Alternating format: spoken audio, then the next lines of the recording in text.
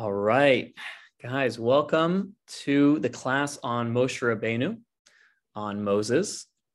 Wednesday night, Thursday, as we were saying, is the birthday of the great Moses, great Moshe Rabbeinu. I'm gonna call him Moshe during this class, and we'll see why, the power of his name. Moshe was born in 1393 BCE, which is 2368 in the English calendar. And 120 years later, on that very day, Zayin Adar, this Wednesday night, Thursday, which also coincides with my birthday. So I'm feel a connection to Moshe's birthday and what it means. On that day, he was born and passed away 120 years later, the seventh day of Adar. And we know that righteous people will be born and pass away on the same day sometimes. That's an indicative of their greatness. Moshe was born to Amram and Yocheved.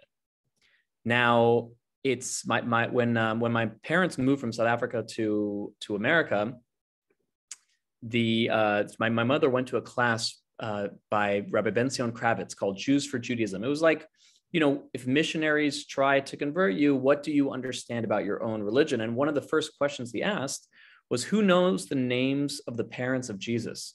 So my mom's like, that's easy. And then he said, okay, now who knows the names of the parents of Moses, of Moshe? And my mom was like, I have no idea. And that's a hard one, right? So it's Amram and Yocheved. And when my mother learned that, she's like, I need to learn more about my own religion, my own heritage. And she was kind of embarrassed by it. So she started learning more. And that's what led our family more into Judaism. But Amram was the leader of the tribe of Levi, the third son of Yaakov, and Yocheved was actually the daughter of Levi. So that's his parents. And then Moses' two siblings, Aharon and Miriam, were both prophets. So it was an illustrious, amazing family. And we know that next week, when we celebrate Purim, the holiday of Purim, Haman, when he did a lottery, Purim means lottery, means a raffle. Haman did a raffle lottery. We're going to talk next week in a class about Purim, why it's called or after a lottery. But a raffle means nothing is planned by God. Everything is just random. And when it fell on the month of Adar, I guess Haman found a little meaning in that, not just randomness. He said the month of Adar is when Moses passed away. The great leader of the Jews died in this month. This is an auspicious month. But little did he know that it was also the day that Moshe was born. And actually, his Brit Milah, his circumcision, would have been on Purim itself, but they say he was born circumcised. He was born with a light coming from him. He was holy from birth. And Pharaoh's astrologers, Paro's astrologers, they saw in the stars, they saw in the future that there was going to be a redeemer born, a male redeemer born soon. So that's why Pharaoh made a decree to wipe out all male children, some say even Egyptian ones as well, and they were thrown in the river. But we know the story that Yocheved, when Moshe was born, she placed him in a basket and put him in the river Nile. And when he was placed there, the astrologers saw that the Redeemer had been put in the river, and they believed that he had been killed, that finally the decree was over, and that there was no reason to kill baby boys anymore. And we know what actually happened was that Moshe was saved, that Moshe was put in a basket, and Miriam, his sister, followed along. And Batya, the daughter of Pharaoh, of Paro, was bathing now with her servants. Now, why was she bathing? So there's different commentaries. One commentary says that she was actually converting to Judaism, that she was joining the Hebrew nation. And we know that when you join Judaism, you dip in a mikvah, you dip in a body of water. And that's why she was going down to the water.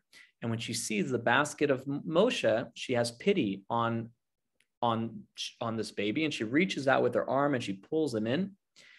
And when she takes him out of the water, out of the basket, that's where he gets his name from, right? Because the name Moshe comes from Meshisihu, which means to be drawn from a place, drawn from the water. And maybe that's connected to the month of Adar, which is the idea of Pisces, the idea of the fish of the water. And And Batya, his mother, the not mother, but the daughter of Pharaoh, who's his adopted mother. Batya means daughter of God, and that could be a name she took on when she joined the Jewish people.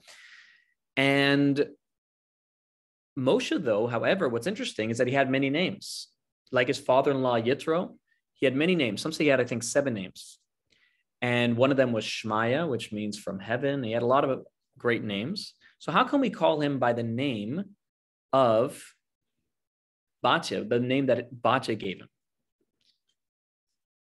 So one of the reasons is that Batya risked her life to really save this Hebrew child. She had courage and conviction to do the right thing. And that's something that really carried on with Moshe throughout his life, something that he really embodied and represented him well. And that's one of the reasons we say that we kept the name in the Torah that Batya gave him.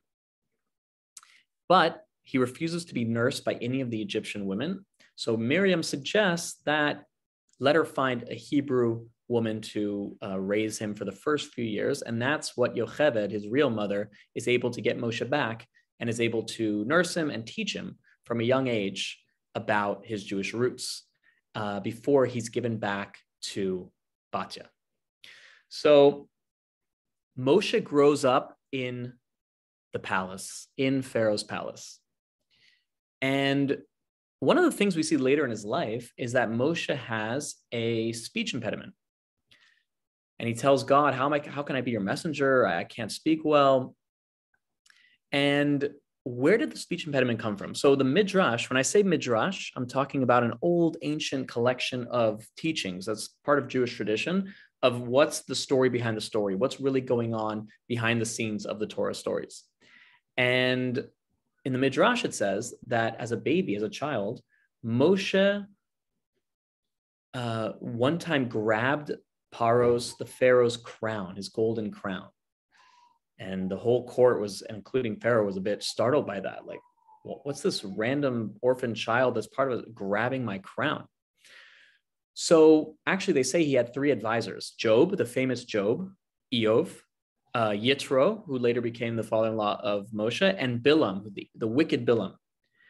And by the way, when he said, let's enslave the Jewish people, Bilam said, do it. Yitro said, don't do it. Job stayed silent. And some say that's what led to all the travails that he had later in his life. But none of them give advice to Paro. It's actually the angel Gabriel, says the Midrash, that came and said, no, don't punish the child or get worried about him. Why don't you put him up to a test? So they put him up to a test. They put a flame, a coal in front of him, like a very shining hot coal, and gold. Which one would he grab for? And if he grabbed for the gold, that was a bad sign for him.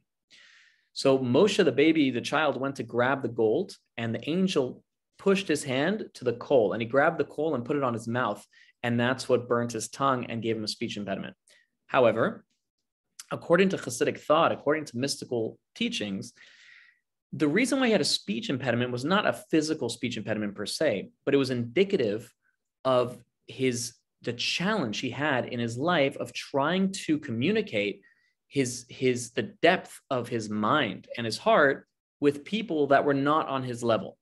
It's very difficult to communicate what's in your mind and heart to another, how much more so for Moshe, who's on such a high level, that it says he had a speech impediment. He had a difficulty and he had that his whole life.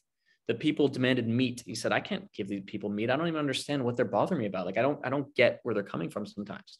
So Moshe was very lofty. As he grows up, he's walking outside the palace, and famously he sees an Egyptian guard beating a Hebrew man mercilessly. And the Torah says that he looked both ways. He looked right and left, and he killed the Egyptian, and he was buried in the sand. What does it mean he looked both ways? So one of the interpretations isn't that he looked both ways, like to see if he'd get in trouble. It means he looked in the future, and he saw that this Egyptian taskmaster didn't have any righteous descendants coming from him, besides the fact that he was beating this person potentially to death, and therefore Moshe had to step in. In addition, he also made sure that there was nothing in the future to hold in his merit. And there's a whole explanation of why he was beating the Hebrew and why he deserved it. But he uses the name of God to strike him down, and the earth hides him, like he's able to easily bury him in the sand. And because of that, because the sand kind of hides his transgression from the Egyptian royalty, he doesn't perform the plague of lice because you had to strike the ground. And out of appreciation and gratitude, he couldn't do that plague. Aaron did that plague, as well as the plague of the frogs and the plague of the blood, because the water, when he was in a basket, carried him along the Nile. So he also had to show appreciation to the Nile, which is an amazing lesson that in Judaism, showing appreciation and gratitude even to inanimate matter.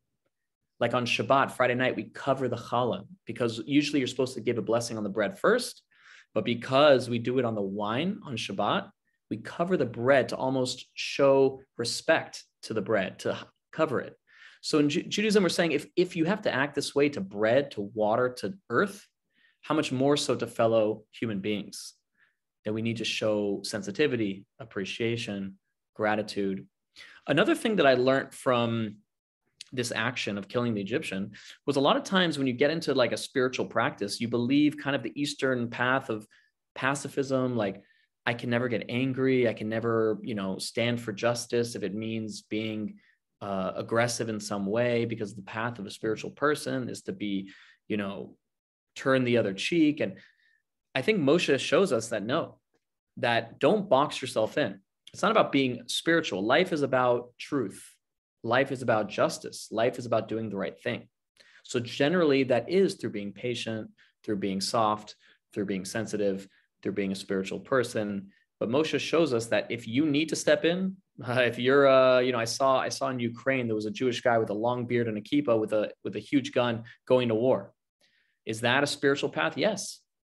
That is the path of truth, of protecting. If you're not tough against evil, then evil will flourish. And it's just an interesting topic. I don't want to say anything against anyone else's belief system, and I have to look this up because I've just heard it. But I heard that Gandhi said something about during the Holocaust that the Jews shouldn't fight back, kind of should just let nature take its course and show peace, and you'll receive, peace in return. And I don't think that was the path. It worked against the British with Gandhi's path, but I don't think that would have worked for the Jewish people. So it's just an interesting example of Moshe being just a multifaceted person. After he does that, the very next day, he sees two Hebrew people fighting. They were known as Datan and Aviram, very rebellious troublemakers in the Jewish community. And when he sees them fighting, he says, "Wicked ones, why are you fighting?" And they said, "What, are you going to tell on us? Are you going to hurt us? Are you going to kill us like you did to that Egyptian?" And when Moshe hears that, he says, "Oh, now the matter has become known." And he didn't just mean the matter has become known like, "Oh gosh, everybody knows what I did yesterday." The deeper explanation is that he said, now I understand. What I couldn't understand before is why the Jewish people are going through suffering. And now I can see that there's a lot of like character traits that need to be fixed up in our people, that there's things we need to work on. And maybe that's also part of why we're going through suffering. Now the matter became known to him. And Moshe is captured and brought to the palace. And the Midrash says that he was sentenced to death. And as the executioner put the sword against his neck became stone. And he ran away. He ran away from Egypt. He escaped.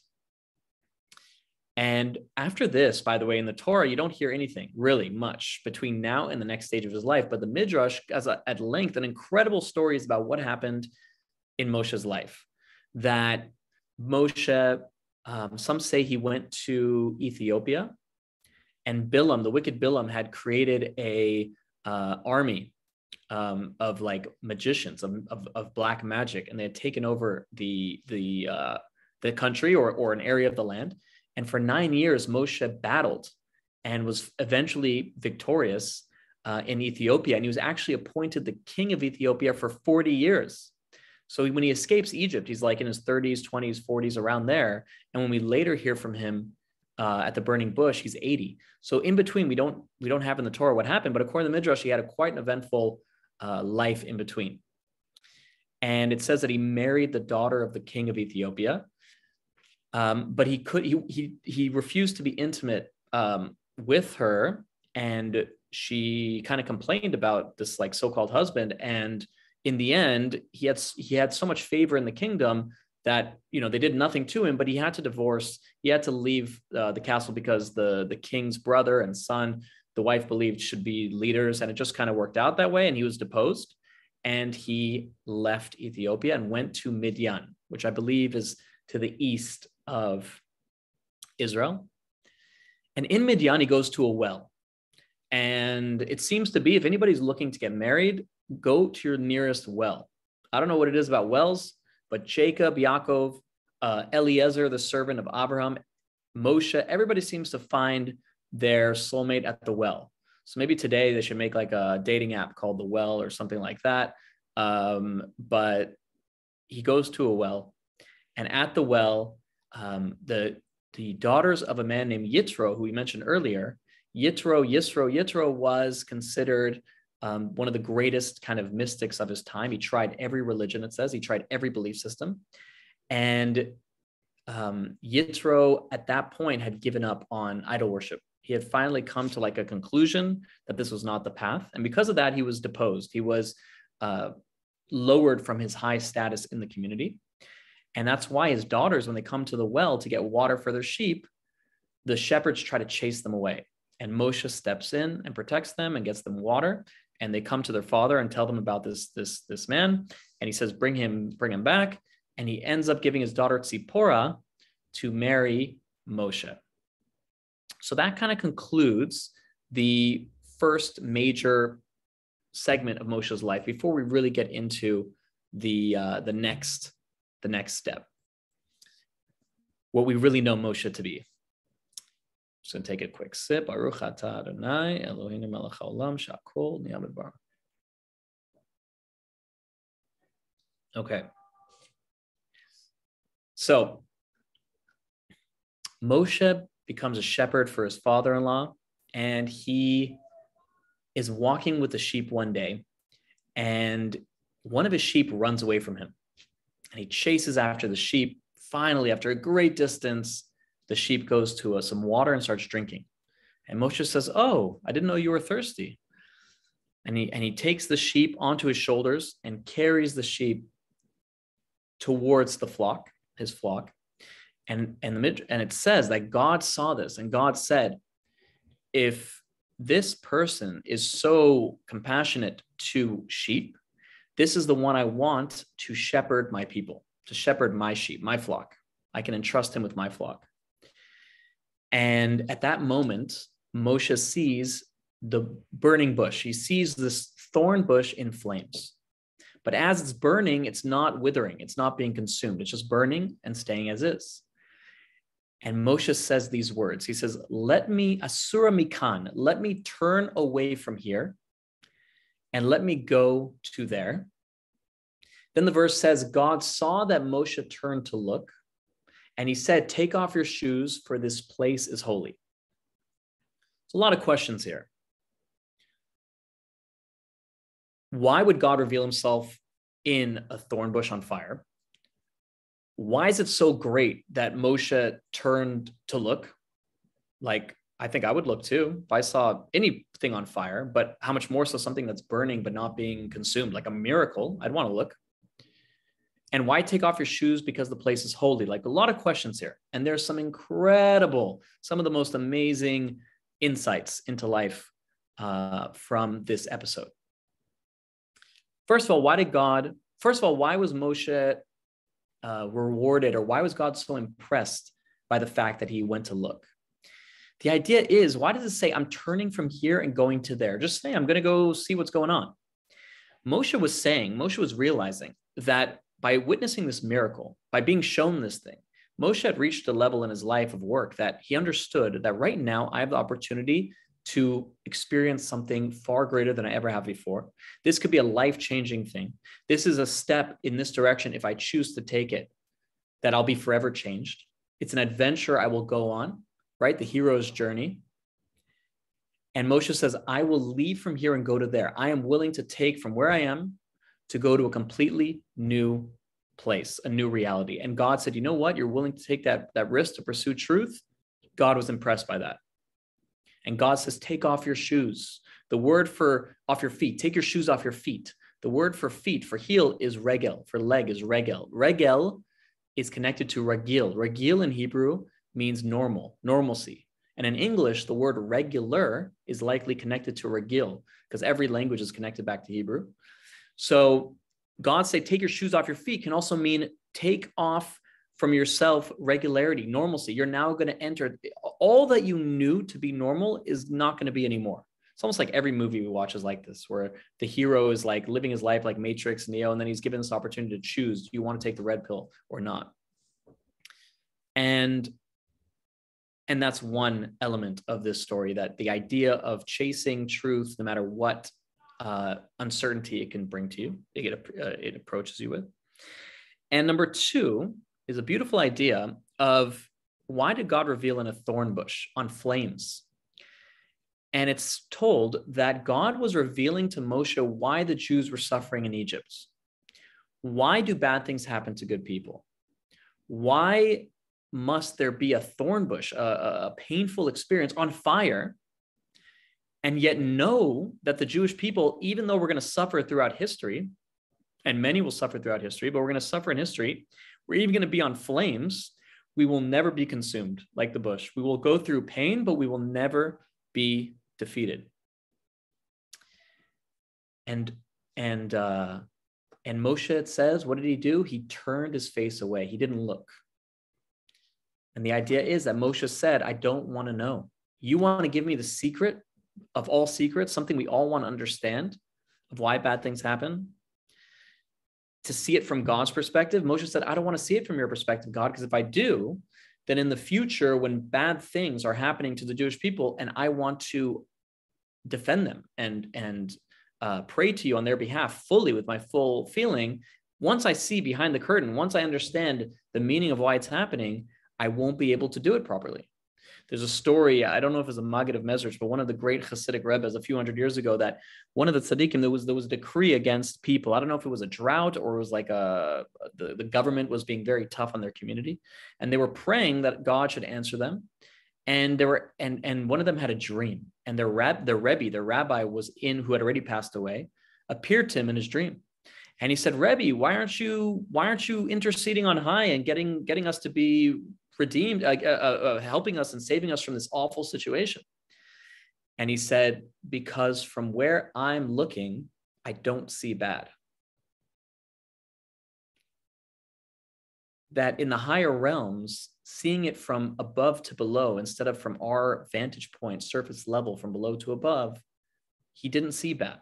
You know, a child that walks into an open body surgery in a hospital will think the doctors are killing the patient, because his mind cannot fathom more than its level, 5-year-old level.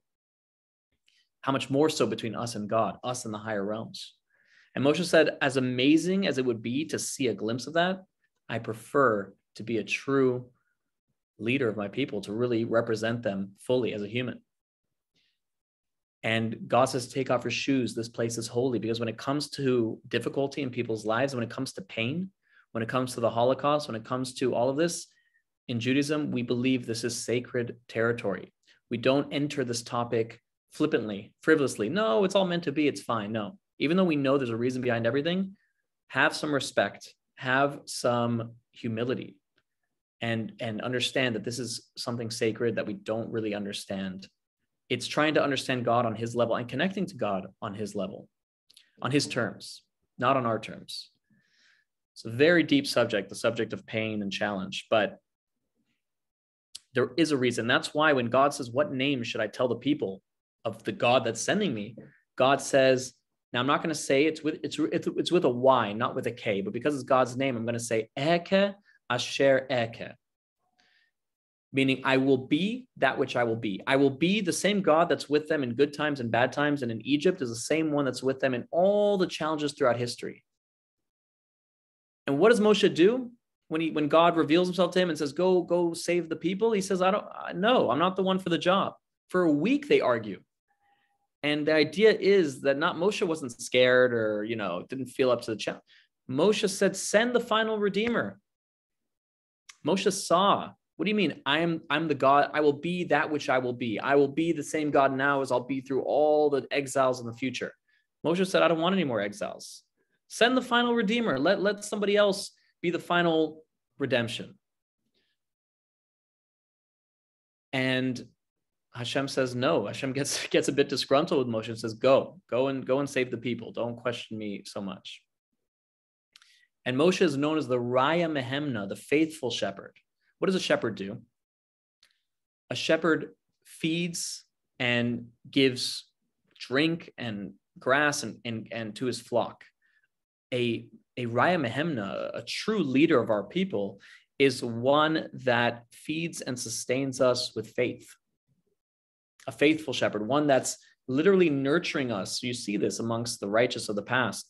You know, if you watch videos of the Rebbe, for example, you read the writings of Rebbe Nachman, you get nourished spiritually. That's what they give us. They're almost like our spiritual shepherds, and they're giving us and sustaining us with what we need. I'm seeing some of the comments here. Darren, absolutely. You know, arguing with God, or you know, Moshe shows us, kind of like when Jacob wrestles with the angel, the symbolism is that we can discuss things with God, we can argue, and we also have to have that faith. But Moshe represents a true leader. And I'm not going to say Zelensky in Ukraine and Moshe Rabbeinu, but the idea of sacrificing yourself for your people is a given in the Torah. So it's nice to see a little semblance of that today. And one of the other reasons Moshe doesn't want to be chosen as the leader is that he wants his brother Aaron to have the honor. His older brother Aaron, he believes, is the one who should be the leader and saving the Jewish people. And God says, you know what? Fine. Aaron will speak for you. He will be your mouthpiece to Pharaoh. And what's fascinating is that if you think about it, that shouldn't be allowed. Everywhere throughout Tanakh, the prophet is the one who must give over his prophecy. If you've been granted a prophecy, it's up to you to give over the prophecy. You can't give it over to somebody else. So how could it possibly be that Moshe could get a prophecy from God and give that over to Aaron?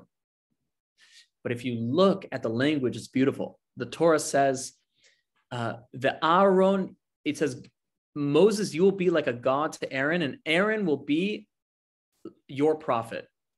What do you mean your prophet? Moshe wasn't just a prophet. He was on such a level that it was like he was the prophecy himself. So every other prophet throughout history used to get a vision or a riddle or a inspiration from God during a dream, or while in like a prophetic state, or like totally blasting off in meditation to a higher realm. And then he would have to interpret what he's seeing and give that over in his language.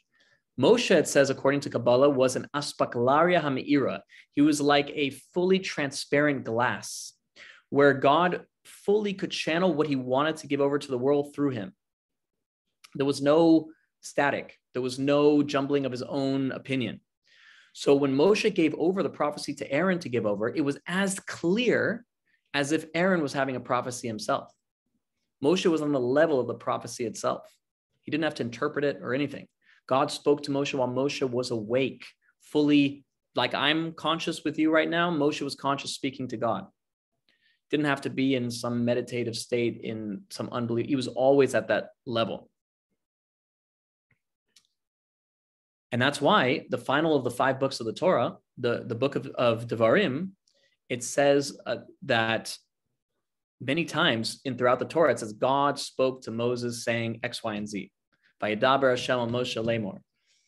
In Devarim, in Deuteronomy, Moshe is speaking as if it's coming from God. So you'll say like, Venasati Esav, I will give you rain in its proper time. It's like, excuse me? Because Moshe's God, it says, according to the sages, Hashem medaberes mitoch grono shel Moshe. God spoke through the throat of Moshe. So Moshe was a clear conduit. And you see this with the forefathers, right? Avram, Yitzchak, and Yaakov. There's called the 7 faithful shepherds, right? They're also shepherds in a way. They're called a merkava. They're called a chariot. What is a chariot? Or today would be like a car or a horse. It's something you ride. It's something you take with you. It doesn't have its own existence in a way. separate existence. Moshe was smart, probably funny, all the character traits of an amazing human, but he was nullified to God's will, and therefore he was like a chariot, like a car for God to ride his will into the world. There's some beautiful stories about this. We have time later to talk about where we see this amongst other tzaddikim, this idea of not having any ego or a total kind of transparent conduit for God's will. And that's really our mission, right? I mean, we might not be able to get to the level of Moshe, or maybe we will, but we want to become a vessel, right? We can't say, God, give me this, give me that. God wants to give us blessing. God wants us to fulfill our purpose in the world. But the light can only come if the vessel is full. We want to, not full, but the vessel is clear. The more we can become humble and pure and open to a higher truth and working on ourselves and cleansing our vessel, clearing out all the negativity and all the just base core stuff of 2022, everything in our lives, getting it out, the more we become a vessel for God to shine through, until such an extent that when you looked at the face of a holy person, you saw God in there. You were able to see their divine soul shined. And because their divine self shined, that's a glimpse into God himself. And you're able to, people would look in the eye. There's a guy in Los Angeles that we know that he was a drug addict, and he went to get $1. The Rebbe would give out $1 on Sundays for people to give to charity, just for a second. The Rebbe didn't even speak to him. He just looked into his blue eyes and he changed his life around. And what does that mean? What does it mean I looked into his eye? The eyes are the windows to the soul. The eyes, ayin is mayan, which means a wellspring. A wellspring is a water that comes from beneath the earth, that you're looking into the being, and into that being of the Rebbe was pure godliness, was the soul. And therefore, when he saw the truth, when he saw that kind of higher reality, it stoked within him his higher reality, his soul. And this is for a whole nother class. But when you tap into your higher self, which we rarely access on a day-to-day basis, then you can fix anything in your life. You're not limited by anything. All the limitations you say that I'm lazy, I'm addicted, I'm this, I'm that, is your surface level reality. But you have a level of you that's untainted, that's transcendent, that's infinite. And if you can tap into that, you can fix everything else. You can reach a higher place. And that's the level Moshe was living on 24/7. Now, when the Torah is given on Mount Sinai, when the Jewish people fast forwarding to getting out of Egypt, and Moshe performs the plagues and they go out, Moshe goes up on the mountain for 40 days and 40 nights, 3 times, 120 days and nights. And he received the oral Torah, right? The Torah to write down didn't take that long, but all the laws and all the understanding of Judaism that we know in the Torah today was received from God during those 120 days. And it says he didn't even eat or drink when he was up there. Minhag hamakom, the custom of the place where you live is what you're supposed to follow. And just like when the angels visited Abraham, it says they actually ate and drank. So the opposite, when Moshe went up to Shemayim, he didn't eat or drink. He was sustained through Torah, through spirituality. And the angels protested and said, God, why are you giving such a holy thing to these people, these humans that mess up so much? And Moshe answered, do you have parents to honor?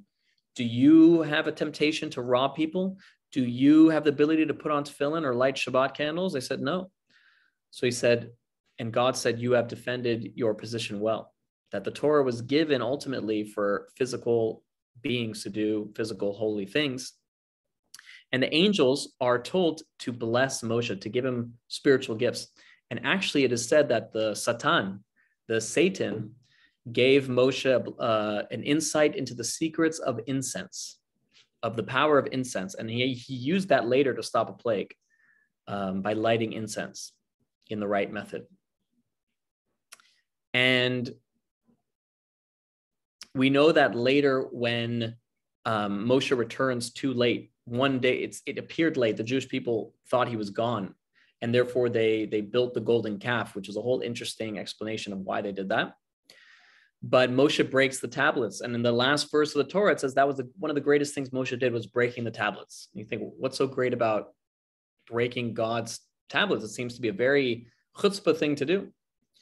So the idea is that the tablets were like a marriage document between Jewish people and God. Mount Sinai, we got married. This was proof of the marriage, and the Jewish people had been unfaithful.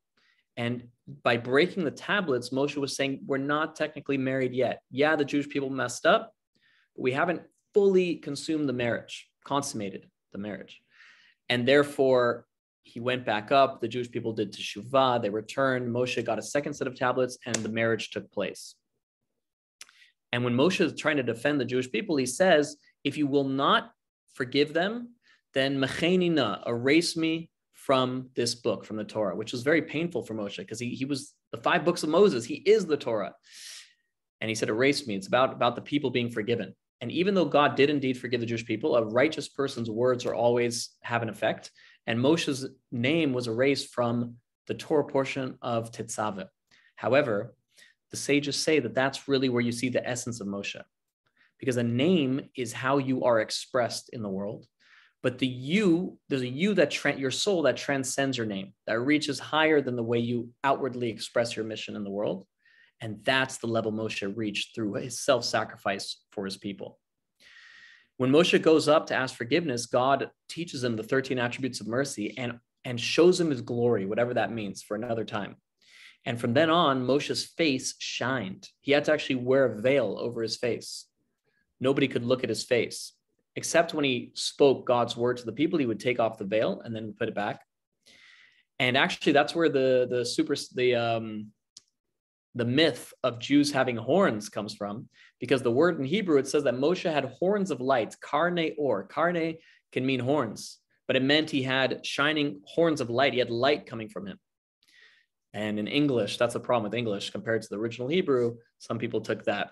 So you can go to some places in America today. They might ask me to remove my kippah to see if there's horns over there. And when we talk about Moshe being the greatest prophet that ever lived, what's fascinating is the Torah says Moshe was also the most humble person to have ever lived. Now, I understand being humble to a degree. You know, you see a celebrity, you see Tom Brady, or you see Leonardo DiCaprio, or you see Vladimir Putin, or you see somebody who's famous, powerful, successful. If they're even a little bit humble, you'd be impressed. But to be the greatest and then the most humble person to ever live, how's that possible? And the answer is that they both go together. By the way, before I give the full answer, I have a couple answers. Katya or Sarah, anybody want to give your opinion of why you think, how you could be both? How could you be both the greatest in prophecy and in character, and also be the most thinking that you're thinking littlest of yourself at the same time? If anybody wants to type an answer, you can do that too.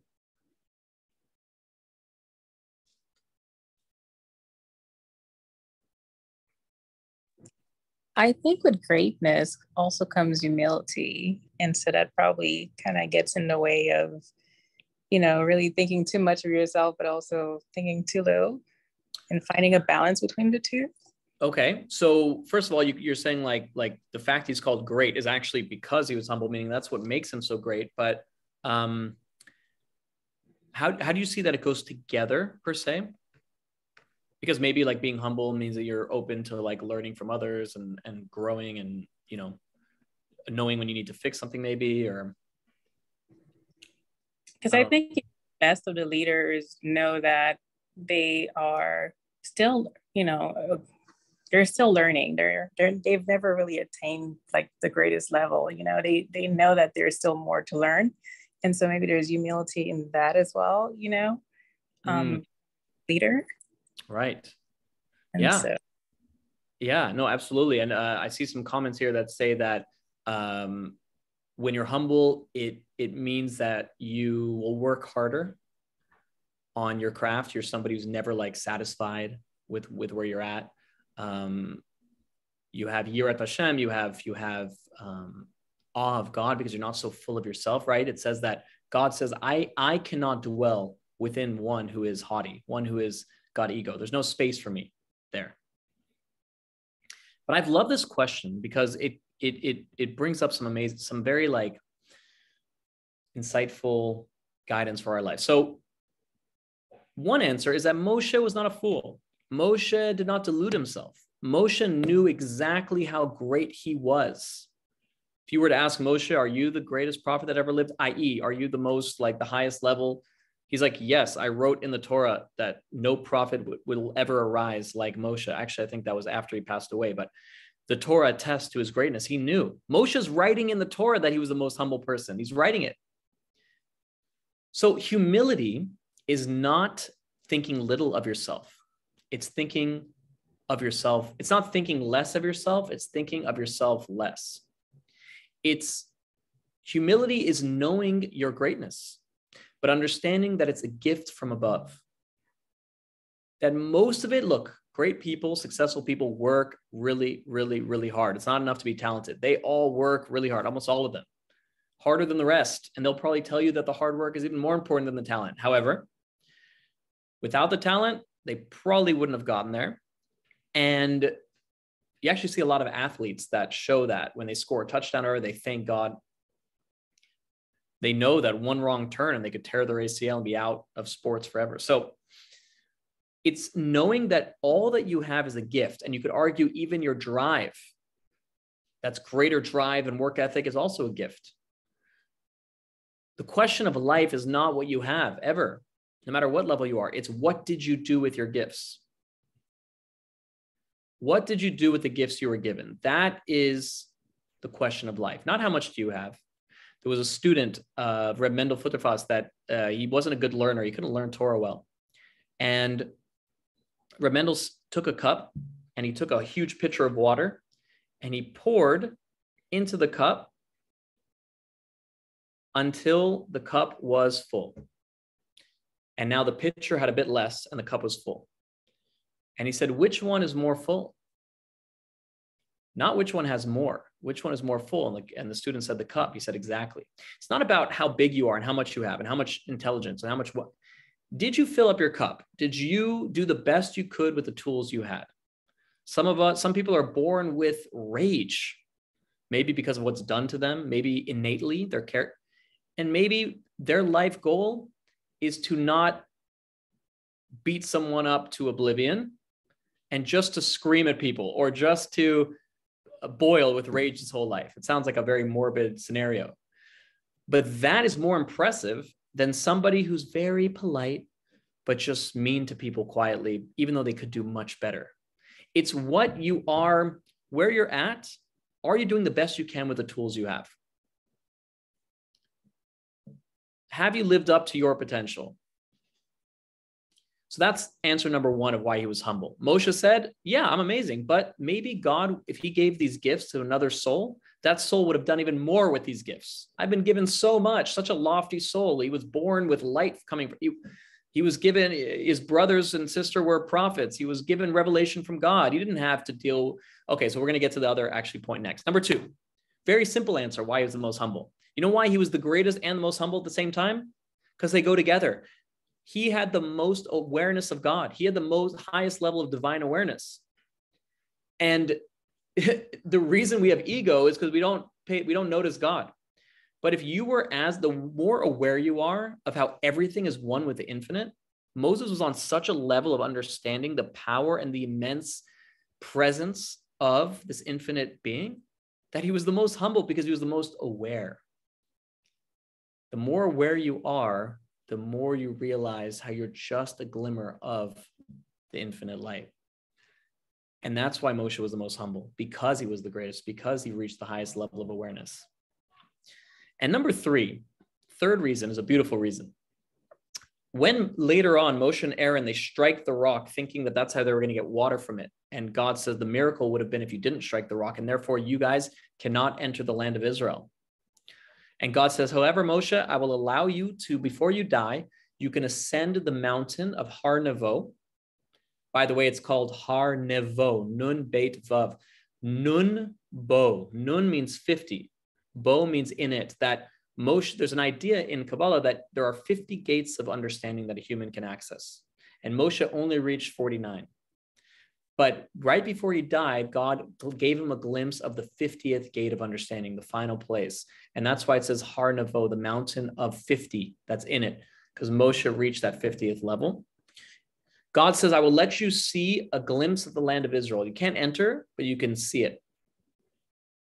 And when he shows him Israel, he also shows Moshe a glimpse of all of the future to come, all of history to come. God gives Moshe a glimpse of the future time.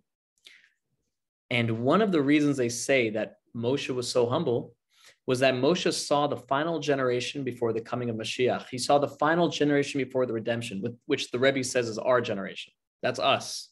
Moshe saw you. And when he saw the amount of difficulties and the concealment of God and the physicality and the challenges that we would have spiritually, and yet we would still stay loyal to the faith. We would still be trying to grow, trying to learn, trying to do our best. Whereas Moshe lived with the clouds of glory, he saw God all the time. He was eating food from heaven. He was ascending up to the highest realms. He was having visions of the great, he was looking at the glory of God. He was experiencing in the desert the most unbelievable things, 10 plagues, miracles, splitting of the sea. Moshe saw us walking down the street, Netflix and the Las Vegas Strip and what revelation we have. And he said, you're still connected. He was humbled. That's what humbled Moshe. Very powerful. Lest you think like, oh, what am I? Yeah, maybe we're tiny beings on the shoulders of giants, but we are like Noah. It says Noah was righteous in his time because his time was so difficult, was so low, was so base that Noah was considered extra special because of his generation was just so wicked. Okay, we're coming down now to the end of Moshe's life. And there's actually a midrash called Midrash Petirat Moshe. If you ever get the book called Our Heritage Says by Rabbi Eliyahu Kito, which is an amazing 3-part series, I highly recommend it. He has at the beginning of Adar, the month of Adar, this whole section of the last day of Moshe's life. And to me, it's arguably the most moving, inspiring stuff I've ever read. And I'm going to read to you what it says there about the last moments of Moshe's life when he ascended the mountain. It says, at that hour, Moshe arose and sanctified himself like the Seraphim angels. And God came down from the highest heavens to take away the soul of Moshe. And with him were 3 ministering angels, Michael, Gabriel, and Zagzagel. I'm going to use the Hebrew name. Michael laid out his bed. Gabriel spread out a fine linen cloth at the head, and Zagzagel one at his feet. And Michael stood at one side, and Gabriel on the other side. And God said, Moshe, close your eyes. And Moshe did so. And God said, place your hands on your chest. And he did so. He said, place your feet together. And he did so. At that moment, God called to the soul of Moshe and said to her, my daughter, I have assigned you 120 years in Moshe's body. Now the time has come for you to depart. Emerge and do not delay. She responded back, Master of the universe, I know that you are the master of all spirits and all souls. You created me and placed me in Moshe's body for 120 years. And now, is there a body in this world purer than that of Moshe? I know that you are, the soul says, I love him and I do not wish to depart from him. And Hashem replied, emerge and I shall take you up to the highest of heavens and seat you beneath the throne of my glory, near the Kruvim and the Seraphim. God then took Moshe's soul with a kiss. And that's the end of Moshe's physical life. And the commentaries, the sages say that dying by the kiss of God means that your soul gets such a level of revelation of God, of a yearning, of a desire to connect and become one, such a love that your soul just leaves expiration naturally. And they liken it to taking an eyelash from milk with your finger. It's a smooth, seamless transition, which happened to Aaron as well, and I believe Ben Azai in the Gemara. And that is the life of Moshe, one that we can take a lot of inspiration from and guidance from. And maybe we always like to close with a short meditation. Maybe just close your eyes for a moment. And I've had this, not vision, I've imagined this before. It's come to me, this feeling where Moshe was never allowed to enter the land of Israel. So I want us all right now, let's just take 2 deep breaths in through your nose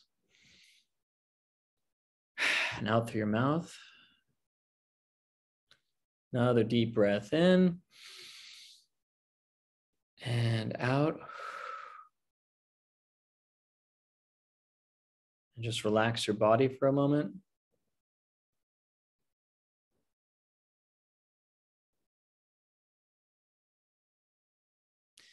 And I want you to imagine the time of redemption, the time of Mashiach, where we'll be at, if any of you have been to the Western Wall, you can imagine the entire nation, everyone at the Western Wall miraculously fitting there. The new temple, the 3rd temple is built. There's rejoicing like we can't imagine, dancing. And then we turn and we look and we see Moshe Rabbeinu. We see our beloved leader, Moses, walking towards us. Light shining from him. And what Moshe must be feeling, how much he sacrificed, how much pain he went through, how many trials and tribulations and self-sacrifice.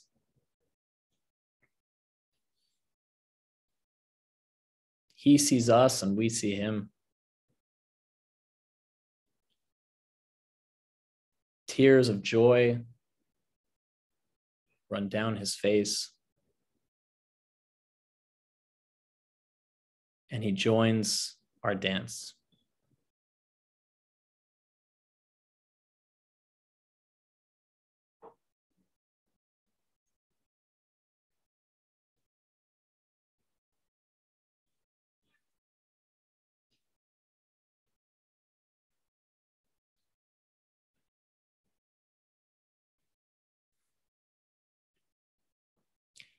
Let's take a moment now in these last stages of exile to think, how can we embody the example of Moshe in our life? How can we be more a seeker of whatever adventure we must take to serve Hashem, a relentless pursuer of truth and wisdom and learning, standing up for the right cause, having self-sacrifice, protecting your people.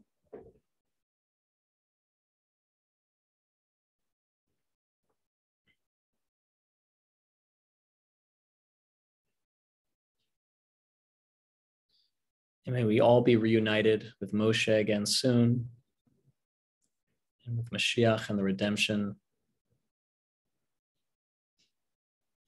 as true vessels for Hashem speedily in our days.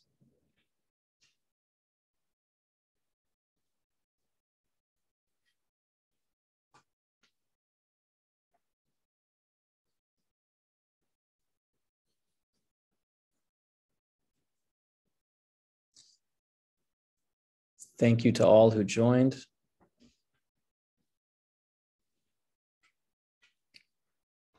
If there's any questions or anything to add, feel free.